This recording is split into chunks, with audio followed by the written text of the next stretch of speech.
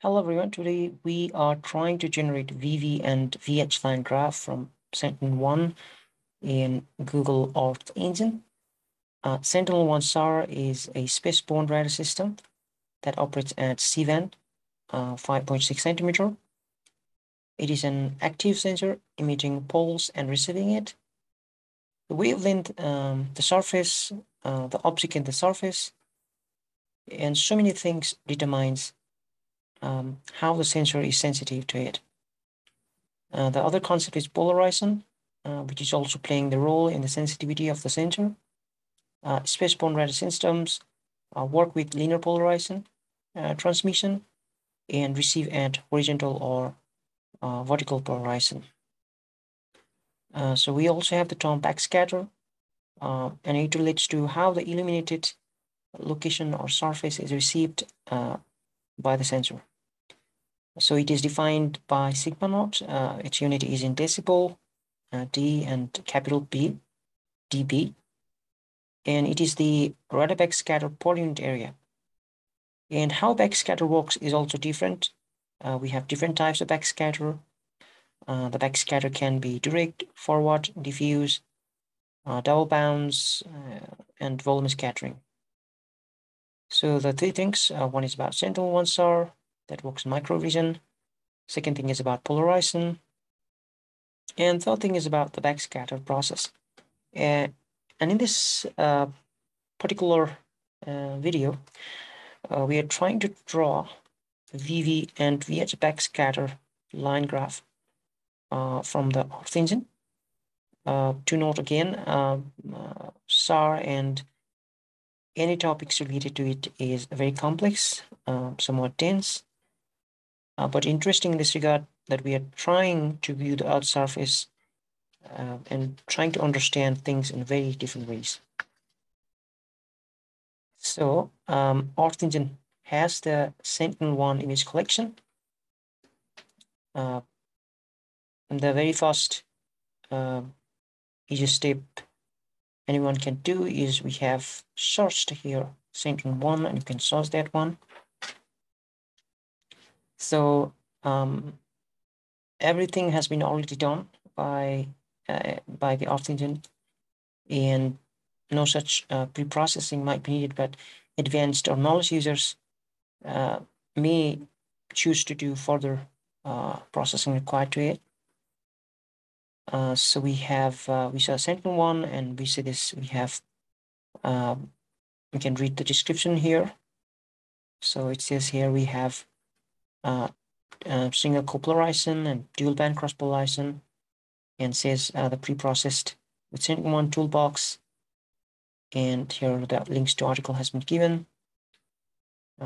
We sure want to check this maybe later.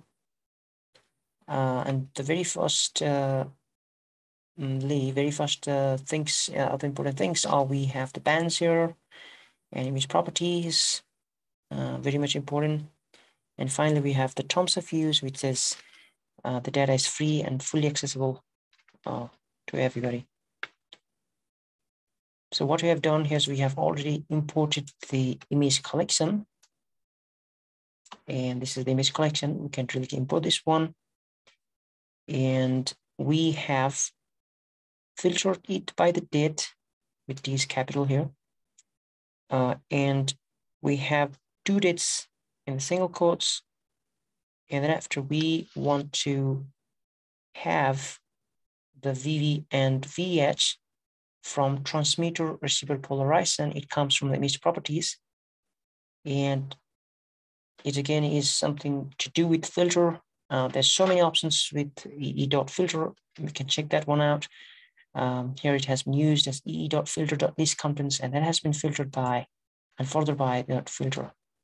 So the basic process here is to select the VV and VH, and similarly, we want to know, or we want to select the IW mode.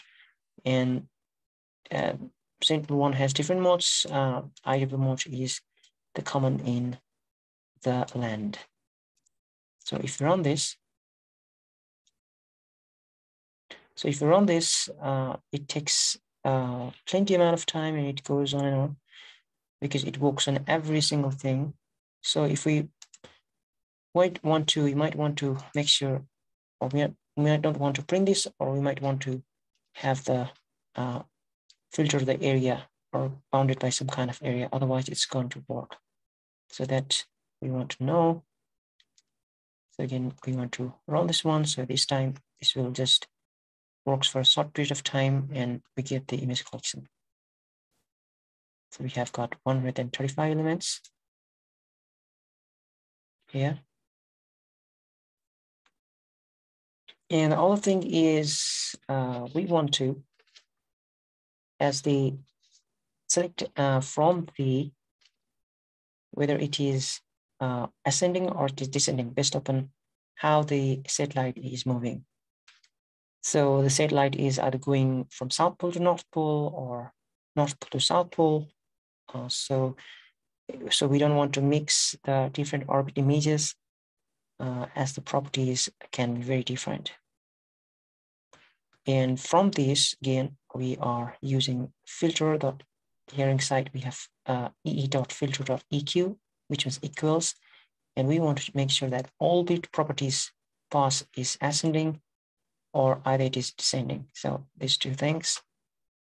And from this one, and from one of those, we are selecting the VV and VH bands, and we start building the chart.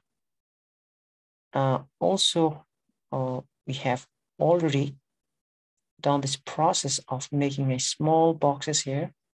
So this is all done from geometry inputs. As you can see, I have done it from forest, lake, agricultural land, airport and settlements, and the list goes on and on. But for this purpose here, we have some lake here, and I want to share that this place is from Nepal. It's somewhere from Pokhara. So we have different geometry as inputs. So making chart is starts with ui.chart.image.series, and there are so many ways of making charts as given in the developers.google.com tutorials. So one of them is by ui.chart.image.series by the series, and here we have in the image collections, here we have bands that we just selected, and as for the region, we have forest, and we are using here median, and here we have the scale, and this scale and the region is very important because otherwise, based upon our area or based upon the scale, so it might take a time. So it's very important to select a certain amount of scale or certain amount of area of our interested regions. So this has been repeated for others as well. And similarly, we have that series dash names, and all those properties are related with for the charts. And they are just for the X and Y axis and other properties. So we can load this one out. So you can see here we have a forest and lake and agricultural land. And this is just the repetitions and houses or settlements. So I want to stuff here. So when we run this, so it's taking some time. So we have VV and VH for the forest, and similarly for we have for lake, we have for agricultural land, and for houses. So here in particular, some changes might happen due to season or some change in the surface, and again, this is the argument that a year itself might not be the good way to judge everything upon it. So this is again just we are drawing the chart only, and also the knowledge of the particular area is required. Here we are not sure what the place is like. So and even the small small boxes, this geometry that we have drawn might not be sufficient as the main region to judge and main thing to judge self why the chart has been like this. So this is to say it requires further understanding to explain why there has been such curves. But again, this is the general idea of or general way to draw the chart. And for other cases, we want to see what VH is like for all the regions of interest. Because as you can see, the VH is much higher compared to VV in all the graphs. So here we have VH more than VV, and again we have VH more than VV. So we want to know how it might be doing things for VH. And for this, we need to convert all the geometry to features. We convert it by ee.feature. We have the geometry name here, and then we have some labels and values for that geometry. And we did this process for all the geometry. We have done this for all the geometries. And then finally, from the ee.feature collection, and we convert them as the feature collection. And here from those feature collections, we want to draw only the VH for all the regions. And we have here ui.charts.image.series by region.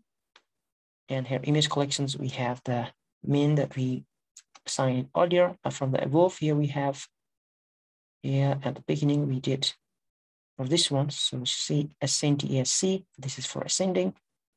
And we have only the band VV band here. And for the regions, here we have selecting the regions, these all the regions. And we want to have this done by the mean of that day or of that month. And then after we have the scale. And the scale is set to as 0. Scale is set to as 100. And the rest are the features for other properties of the chart. So we run this and we want to see how it goes. So we have the chart again here. So we want to see this. So here we have the VH values by region. So as you can see, all the values are particularly below 0. So we might want to check it again that the ranges of bands are between minimum to -50 and the maximum is 1. So here we have all values below minus all in the minus. We have the houses or settlement areas with highest values among all. And the airport in particular has some rough changes. I believe the constructions might have gone there, which I'm not sure. The notable thing here again is the houses that stands from the rest. And the lake here as the lowest backscatter. So we might want to wonder why all these values are negative. I believe that's totally dependent on the selected geometry, and it's common to have the values in negative. So this might not be the case for other reasons. For some constructions or city areas, they might have the other values, but generally here we have the negative values. But this might again depend on the cases. And so this is the graph that we can visualize for different regions. So, other thing for this graph in particular is that the scale Well, even while for drawing the chart or the graph, the scale is also some playing their role, and even the regions or the size of this geometry is also playing the role. So that might be the reason why it's happening like this. So, and for agricultural land and for forest, there has been some changes. So we cannot be sure what types of crops might have grown there. So that's it. I think this explains some sort of well, but these two are the things. The lake has the lowest and the houses or settlement areas has the highest scatter. And for the final purpose, for some visualization, here we have the for the visualization we want to have, so we can try with different combinations. There's no particular way that can be suggested. It depends upon the user, and the user's knowledge is very important. So here we have the function that adds the VH ratio of VH to BV, ratio of the VH to BV in the whole image collections, and that can be added to the ratio as the ratio added function here, and that has been drawn simply by their bands, and here's the name for the layers name as the layers name, and the way the visualization works totally depends upon the user again. So we might want to run this again. So we have some visualizations here. I think that's coming here. So we might want to zoom in a little bit. So here we have something. We don't want to. So we might want to try different ways. So after trying many times, maybe we might start making sense what this is doing. So for this content, this was it. We'll hope this was helpful. So I would like to say thank you for watching. So any comments are welcomed. Thank you again.